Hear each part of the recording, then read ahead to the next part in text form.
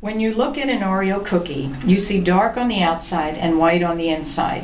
I look like someone separated the cookie and when putting the two parts together forgot that the creamy white section needed to be on the inside. Honestly, that didn't bother me. From this mistake, I now have two different colored ears, one black, one white, and it appears that I am wearing a black mask over captivating green-yellow eyes.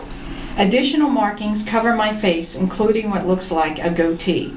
Boy, did someone have fun creating me. Well, they did a wonderful job on the outside, but what I am all about is on the inside.